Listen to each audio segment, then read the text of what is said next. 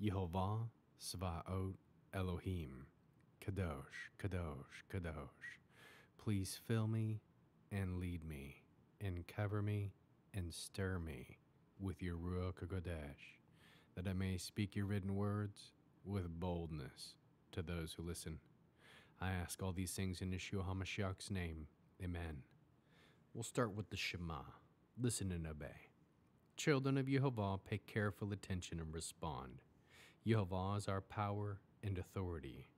Yehovah works in unity with himself, and you shall act upon your love to Yehovah with your power and authority, with your thoughts in mind, with your entire body, with all the muchness that you have. Yod, Hey, Vav, Hey. Han, behold, now, behold. 1 Kings chapter 6. It was in the 480th year after the people of Israel had left the land of Egypt, in the 4th year of Shlomo's reign over Israel, in the month of Ziv, which is the 2nd month, that he began to build the house of Yehovah. The house which King Shlomo built for Yehovah was 105 feet long, 35 feet wide, 52.5 feet high. The hall fronting the temple of the house was 35 feet long, the same as the width of the house itself, so that its 17.5-foot width extended frontward from the house. The windows he made of for the house were wide on the inside and narrow on the outside. Against the wall of the house he built an annex all the way around. It went all the way around the walls of the house, including both the temple and the sanctuary. The lowest floor of the annex was 8 3/4 feet wide, the middle floor 10.5 feet wide, and the third floor 12.25 feet wide. For he had made the outer part of the wall of the house step-shaped, so that the beams of the annex would not have to be attached to the house walls. For the house, when under construction, was built of stone prepared at the quarry, so that no hammer, chisel, or iron tool of any kind was heard in the house while it was being built. The entrance to the lowest floor was on the south side of the house. A spiral staircase went up to the middle floor and to the third.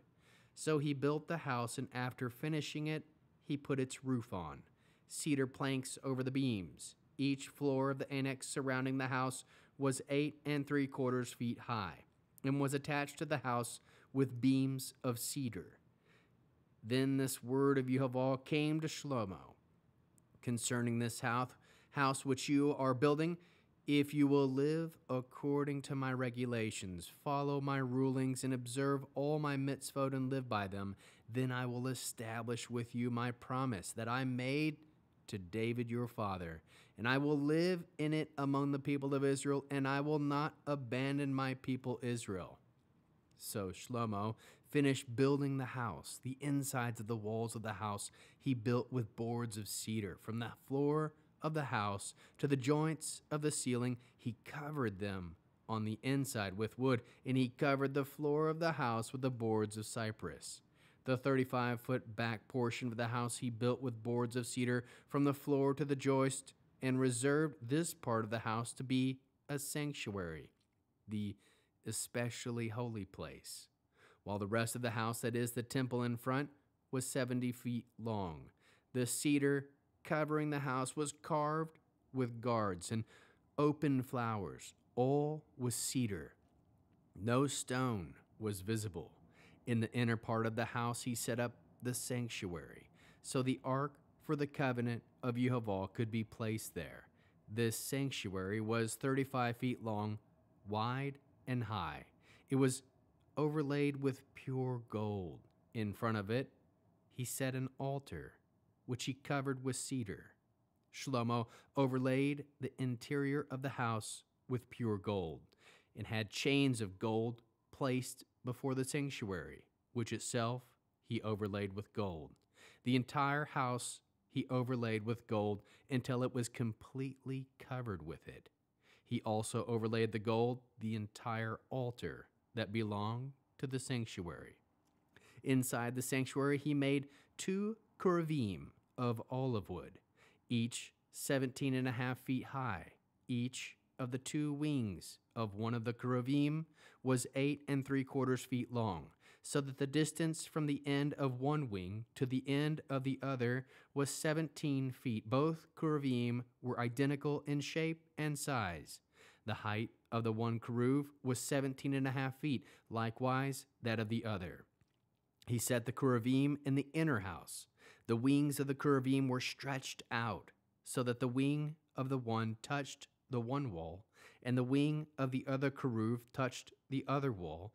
Their wings touched each other in the middle of the house. He overlaid the cherubim with gold all around the walls of the house, both inside the sanctuary and outside it. He carved figures of cherubim, palm trees, and open flowers. He overlaid the floor of the house with gold, both inside of the sanctuary and outside it. For the entrance of the sanctuary, he made doors of olive wood, set within 5-sided door frame. On the 2 olive wood doors, he carved figures of cherubim, palm trees, and open flowers. He overlaid the doors with gold, forcing the gold into the shapes of the cherubim and palm trees as well. For the entrance to the temple, he also made doorposts of olive wood, set within a rectangular door frame, and 2 doors of cypress wood. The 2 leaves of the one door were folding, as were the 2 leaves of the other. On them he carved cherubim, palm trees, and open flowers, overlaying them with gold fitters to be carved work. He built the inner courtyard with 3 rows of cut stone and a row of cedar beams. The foundation of the house of Yehova was laid in the 4th year, in the month of Ziv, in the 11th year, in the month of Bul, which is the 8th month. All parts of the house were completed exactly as designed. Thus, he was 7 years building it. How can we learn to love our Creator after reading this awesome chapter 6 of 1 Kings? We can trust that Yehova is a master craftsman, architect, creator, mathematician, builder, and mason. So much more. Trust that Yehova used a man to build a home here on earth for Yehova to dwell with his chosen children. Know that Yehova enjoys silence in his house. Know that Yehova spoke again to King Shlomo, saying, "If you will live according to my regulations, follow my rulings, and observe all my mitzvot and live by them, then I will establish with you my promise to live among the people of Israel." Know that the house was built with wood covered in gold. Located in the especially holy place was the Ark of the Covenant of Yehova. Know that 2 cherubim of olive wood overlaid with gold, wings touching each other as well as both walls. All was made exactly as designed, taking 7 years to complete. How can we love others as Yeshua loves us? We can encourage others to trust that Yehova will use obedient children to work for him.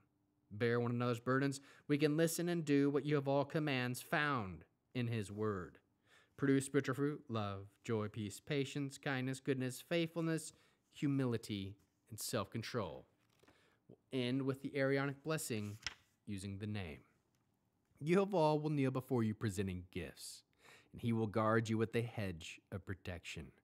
Yehova will illuminate the wholeness of his being toward you, bringing order, and he will provide you with love, sustenance, and friendship. Yehova will lift up the wholeness of his being and look upon you and will set in place all you need to be whole and complete.